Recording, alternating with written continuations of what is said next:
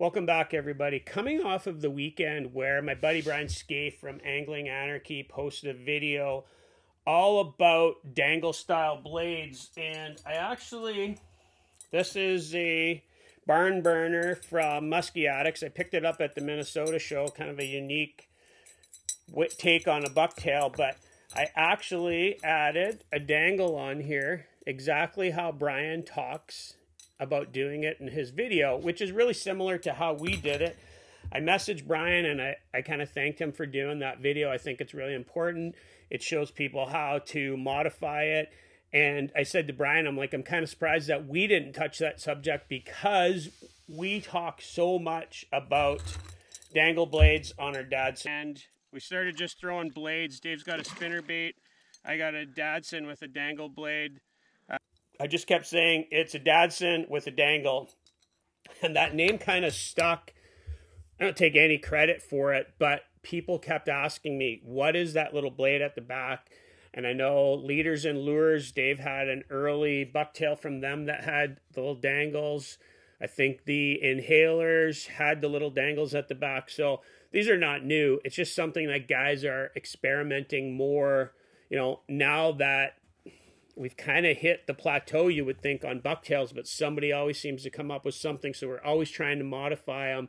But let's have a quick look at how, what Brian does there. And I did ask Brian for his permission to use a couple little clips out of his video, and I'm going to link that video here because I think it's a very important video for you guys that want to mod some of your own baits, and it doesn't have to just necessarily be bucktails. You'll see Brian mod some of his swim baits and stuff like that, so have a quick look at that.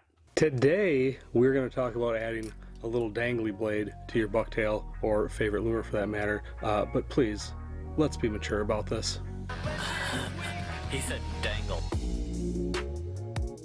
I shared Brian's video to my socials yesterday, and it kind of fired up the community a little bit, which is what we like to see. We like to get opinions from everybody. And Rick Albers said that he likes it on a CLEVIS, like a blade with no name, like Brian does it. That's how I like it. I've talked on multiple podcasts about the blade with no name specifically. And guys, and a lot of builders ask me, what's the difference between it being on a CLEVIS and it being on a swivel? This is a Mad Chasse lure, and that's just on a swivel that is shrink wrapped into that back hook. That certainly works, but they do different things in the water. So coming off the back of Brian's video, I went looking through our archives and I found footage of almost every style of blade and or grub that you could put at the back. And I want to kind of compare them. Real quick before we get into this, you may ask yourself, do the blades make a difference? I don't know. I haven't asked one of the muskies yet. But I do know that they look cool in the water. It adds a little bit of something to the bait that makes it different than what most other people are throwing. And I think they're cool. And if you have confidence in what you're throwing, you're going to fish it a lot better. So even if the fish doesn't give a hoot about that blade on the bait, if you do, and you think it's going to get them to hit, that should give you the confidence to fish it better. Before we get right into these examples here of the different style of blades that you can do, I'm going to show a quick clip of just a conventional double 10 Muskie Mayhem Cowgirl, and that's kind of your benchmark bucktail that, all bucktails were based off of. So let's have a look at that before we go into any of these examples a little bit more, just so it gives us a baseline of, how they look underwater and what each style is doing a little bit different.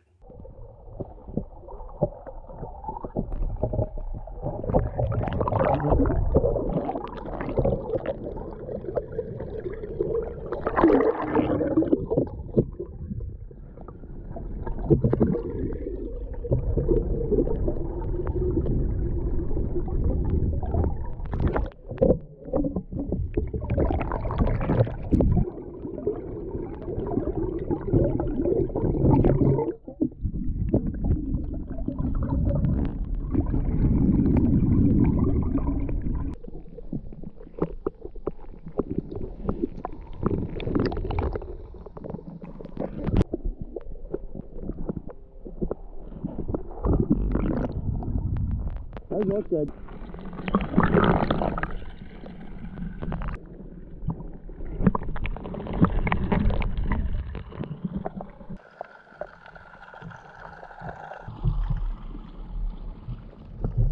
So through those few examples, you can see that the swivel shrink wrapped in there certainly gives it the most kind of spinning, you know, action similar to a CLEVIS. And one thing I will back up on, when we did the Muskie Munchies, when I had it on a swivel, we had it on a small snap there. And that was one of the things that the community said on socials, that having a snap allows you to change out the blades at the back. And that's certainly true.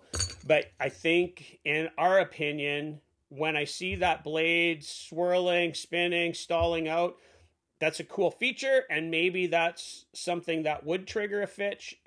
But in my experience, that typically doesn't work. So that's why we tend to go to the CLEVIS style. And again, not going to go over it really close because Brian talks about it in his video, but I just feel that the CLEVIS style, it makes it spin the most and it gives it the most disturbance in the water.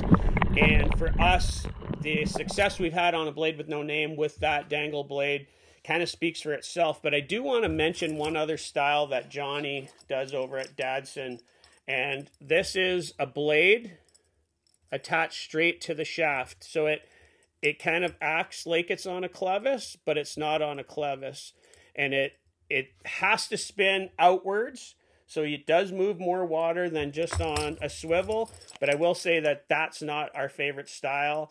I do like it on a CLEVIS the best. And let me know in the comments down below what style you guys use, or what style you think looks the most effective.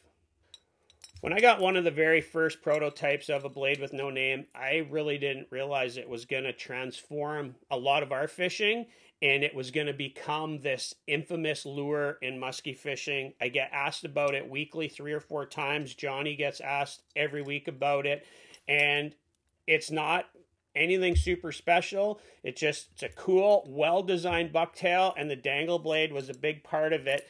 Check out the playlist right here where it's all about a lot of our success on a blade with no name, and that kind of wraps up this little subject. I want to thank Brian Scaife for coming up with that cool video on adding a dangle blade to any hook.